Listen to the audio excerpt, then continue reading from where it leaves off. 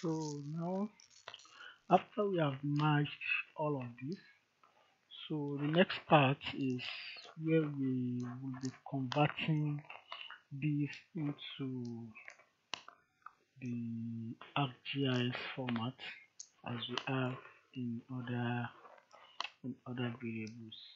Okay, so you can see. So what we'll do is we'll go to transform.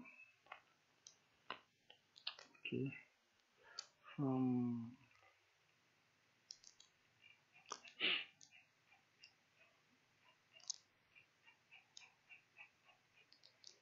from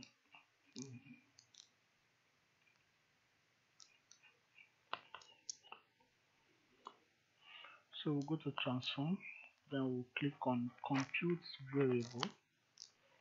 So the first part of the compute variable will be to fill the target.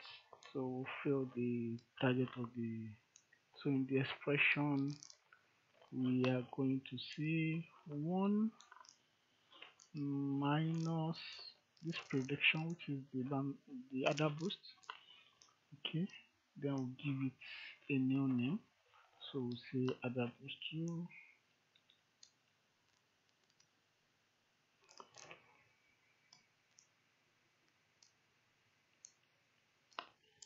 Other boost 2. Other boost 2. Okay, so then we'll go to this if. We'll click on if. Then in the if, we'll click on include all cases. So we are going to use our training data here. So remove it here. Then we'll say if this equal to is 0.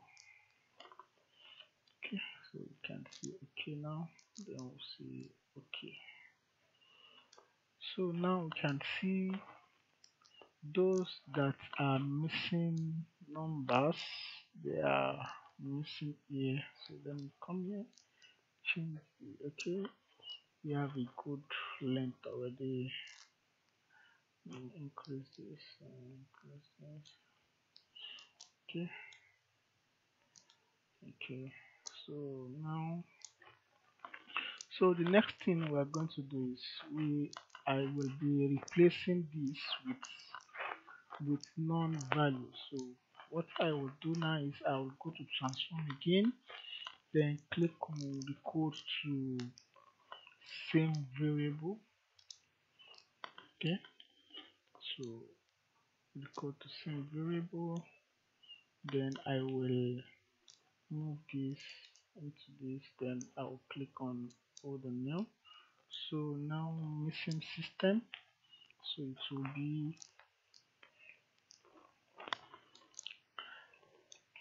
be minus 9999, as I discussed about this before in our previous video.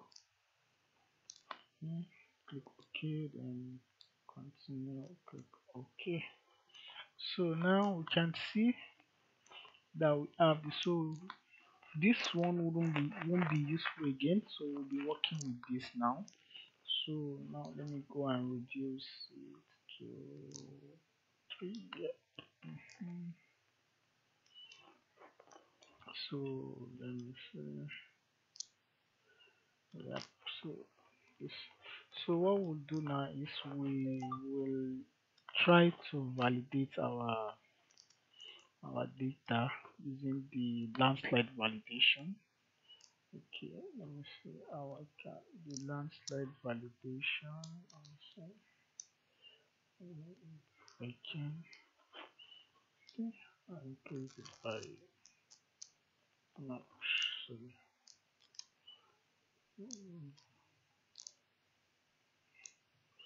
Okay, so now I will run the ROC curve to see the accuracy of our model. So what I will do now is go to analyze,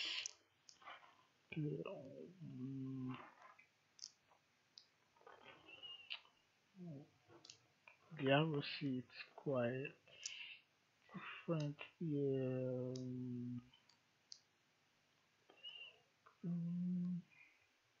Okay, yeah.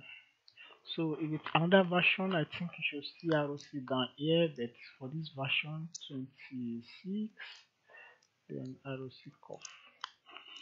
So the target value, which is the other hosts, okay, then the validation, which is this, okay, then for the present of landslide, which is 1, then I will click OK to see my other boost. So here is our ROC curve. So I feel, yeah, here is our ROC curve. So we have 0.606. So it could be higher. So probably when we try another model, it will give something higher than this. So as for the ROC curve, so that's that as regards that.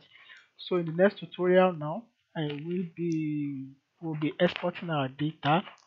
So our output then will be importing it into ArcGIS for us to produce our susceptibility map using Adabus. So after that, then I will run that of ANN also to show how we can use ANN as well. So thank you.